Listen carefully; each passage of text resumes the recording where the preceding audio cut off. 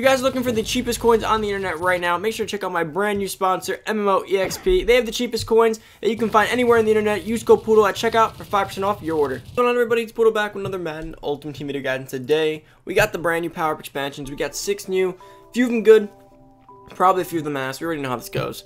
So there's gonna be some good ones, there's gonna be some bad ones, but we gotta go through them, see them all. I already bought all the power-ups. I feel like that's the easiest way to do it every week. Just buy all 6, go through it through newest, filter it out, and just go one by one, check them out, see what they look like. So, pretty excited for a few of them, just based off name.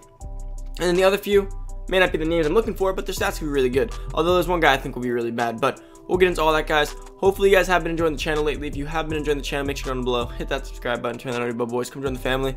Make sure you give this video a big thumbs up, as always. If you haven't already, comment down below. Let me know what you guys think of these 6 new power-up expansions in the comments below. I'm happy we're getting some kind of content, despite us being less than 2 months away from Madden 21 at this point. I mean, that's all I can hope for at this point, I guess.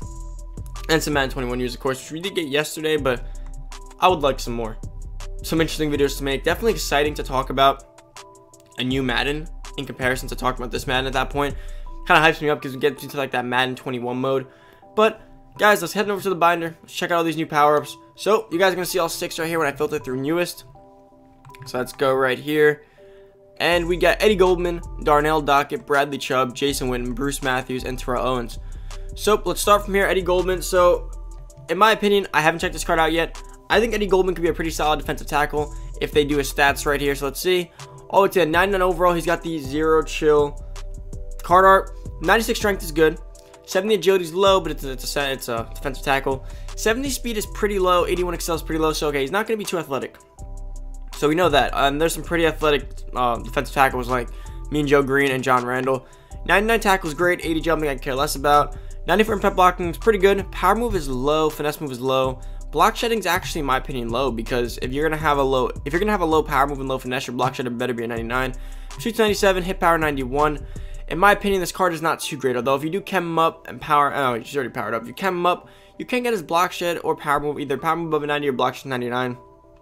Then in my opinion, at this point in the year, here's the thing. Back when we were in like the Christmas and we had 90 overall cards, yes, you either did one or the other. You either got a defensive tackle that was really good at block shedding or really good at pass rushing or just decent at both. But we are in June. 99 overall cards. Every card should be good at everything, because that's what you can't go against other people who are good at everything if your cards won't be good at everything too, because people are going to pass and run on you. You need a pass rusher there too, unless you want to sub them out for pass plays, but that's more of a headache for some people who don't know how to do all the formation subs and stuff like that. So in my opinion, Eddie Goldman, not exactly my favorite one here. Just based off of his stats, I mean, I think his power move should have been a little bit better. I mean, maybe he's not that great at pass rushing in real life, so there shouldn't be, but he has a 99 overall card at this point. There shouldn't be stats that are bad. That's just my opinion on the whole, the whole scenario. So Darnell Dockett, 99 overall. He's got his legend, base Saturday legend card art here. 96 strength, good. 70 agility, doesn't matter. 80 speed, it's decent. 85 acceleration is good. Because again, he is a defensive tackle, so I can't have to discount that though. Like, his speed is actually pretty up there. 96 awareness is great. 95 tackle is great. 95 impact blocking is good. 97 power move is great. 84 finesse doesn't matter because he has the power move, and 96 block shot. Okay, so that's solid. 93 pursuit, 96 play rec, 87 hit power. So here's the thing, right? How can you choose Eddie Goldman over Darnell Dockett? Darnell Dockett has plus 10 speed, plus 4 or plus 5 acceleration, so he's way more athletic by a large margin. He can pass rush way better, like 100 times better, and he's just as good at stopping the run. So now instead of having a run stopping special, you have a guy who can stop the run, and if it's pass play, he can also rush the quarterback. In my opinion, Darnell Dockett's a no-brainer. This card's actually pretty solid in my opinion. You chem him up properly, either you get 99 power move or you get 99 block shed, or if you somehow have the chems right and the right team, you can maybe even get both. I like that Darnell Dockett. Move on to the next one. Bradley Chubb, and as you guys see, it's always ordered like that, like 3 defensive, 3 offensive. I just kind of try to buy them. Makes it a little bit easier too. Alright, so here we go. All the way to the right for Bradley Chubb. He has his Blitz, his Black Friday Blitz card art. 95 strength, good. 84 agility, solid. 90 speed, 93 excel, great. 97 awareness, good. 97 tackle is amazing. 92 jumping is good. 96 impact blocking is solid. 90 power move is bad, but 95 finesse move is solid. 97 block shot, 98 pursuit. Now that pursuit's pretty good in case he's chasing a quarterback down, or he's chasing a running back on a stretch down, or anything like that. Play rec 97 solid. Hit power 97. I honestly like this card. Now, the way it came up, put what's it called, like, the pass rushing ability on him. Get his finesse moves like a 97, 98. And then going ahead, he'll have, like, almost maxed out finesse moves. Almost maxed out block shot with John Madden. He will have almost maxed out play rec. He will be a phenomenal hitter. He's going to be super fast. Guys, it's kind of like Lawrence Taylor, but probably a little bit cheaper. But I really like this card. I think this card's great. Bradley Chubb's going to be up there as one of the best cards dropped today. Now, let's move on to the offense. Jason Witten. Now, this is the guy that I personally think is going to be absolutely ass. But we got to give him the benefit of the doubt. Let's check him out real quick. You never know. Maybe you can... No, I know this card's going to be ass. I'm not even going to try to sugarcoat this. He's going to be super slow. Yep. 87 strength. Bad. 85 agility. Bad. 83 speed. Horrible. We are in June. You guys understand that 83 speed is what players were dropped on base, like base league cards in August or July, I should say, had 83 speed.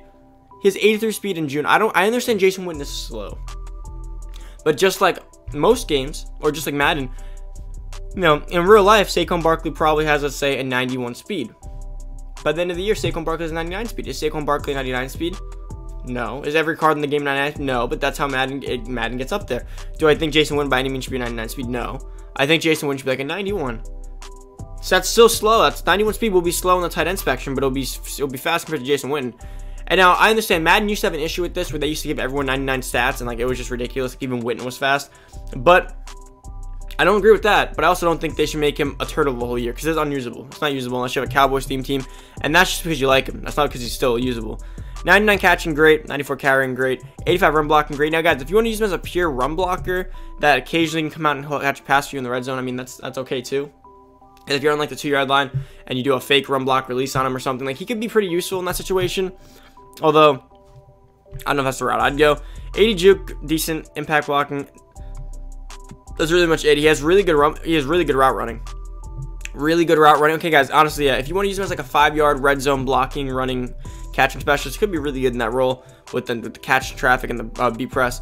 Again, is he worth it on most teams? Like if you use your tight end extensively and like extract trails and over the middle routes and things like that, don't use him. But if you only use your tight end for blocking and occasional releasing or like seam running right there, he could be pretty useful in that role. I'm not gonna lie, but I still don't think that he's not a four down tight end all game, unless should I say, and all the way down the field catching. He can do it all. He's gonna be only used in the red zone.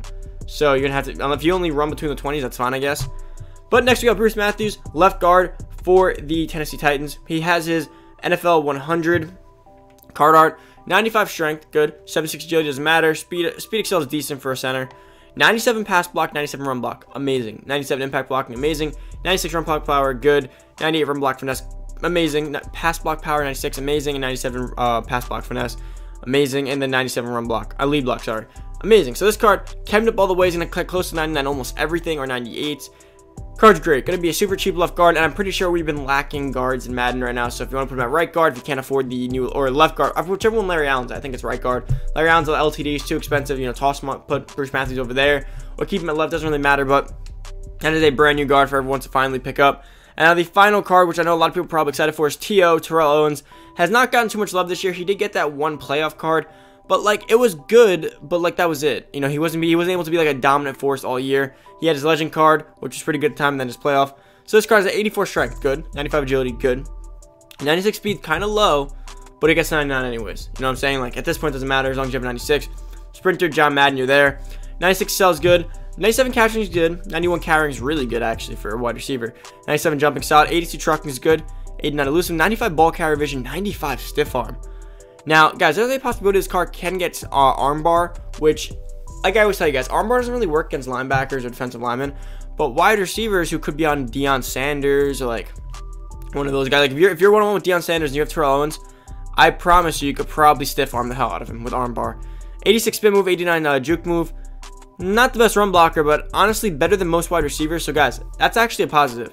You gotta look at this. 62 seems bad, but that's close to a lot of like if you put a tight end on wide receiver with 60 something run block, they block really well. That's what Terrell Owens is gonna be. Terrell Owens has great catching traffic, great route running, great beat press.